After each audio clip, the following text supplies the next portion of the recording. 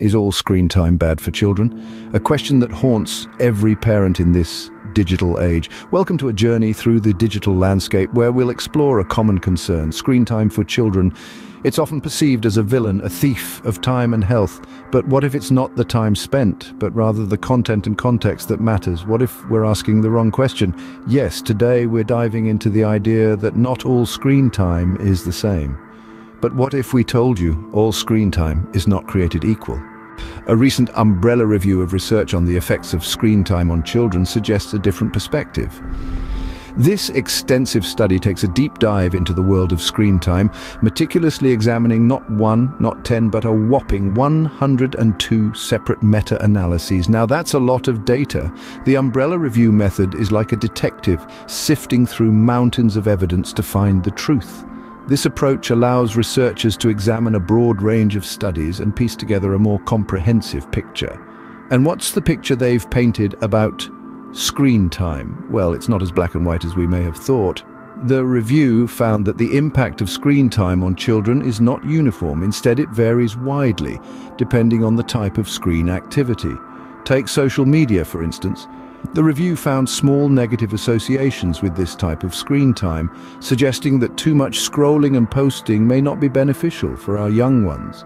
However, it's not all doom and gloom in the world of screens.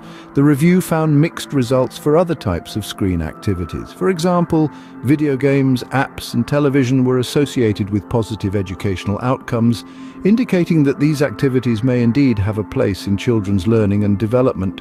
So, it seems, not all screens have the same impact.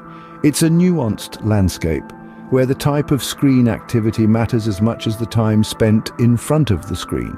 It's a timely reminder for us to look beyond the screen and consider the content that's being consumed. The study challenges the idea that all screen time is the same and suggests a focus on the content and context. Let's delve into this idea a bit more. You see, not all content consumed on screens is created equal.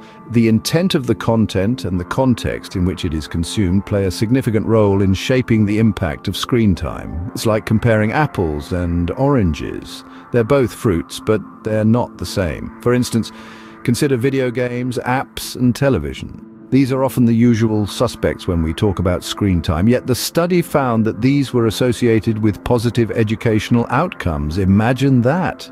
Your child playing a video game could actually be learning something valuable. This could be anything from problem-solving skills in a strategic game to understanding complex narratives in a story-driven game. Similarly, educational apps and television programs can serve as interactive learning tools. They can present complex topics in an engaging manner, making learning fun and enjoyable. But it's not just about the content. The context also matters. Is the screen time part of a balanced lifestyle that includes physical activity, social interaction, and good sleep, or is it replacing these essential activities? You see, it's not just about how long the screen is on, but also what's on the screen and how it's being used. Maybe it's time we rethink our approach. Perhaps we need to shift our focus from time-based screen time guidelines towards a focus on content. So parents, it's time to breathe a sigh of relief. Through our voyage of discovery today, we've unearthed some intriguing insights about screen time for children. It's clear that the landscape isn't as bleak as we might have previously thought. Not all screen time is the same, and the term screen time itself might not be the most useful when guiding our decisions. We've learned that the risks and benefits of screen time are generally small and significantly depend on the content and context. It's not just about the number of hours spent staring at a screen, but what's on that screen and the intent behind it. The research we've explored showed small negative associations with social media, while other screen activities like video games, apps, and television can have positive educational outcomes.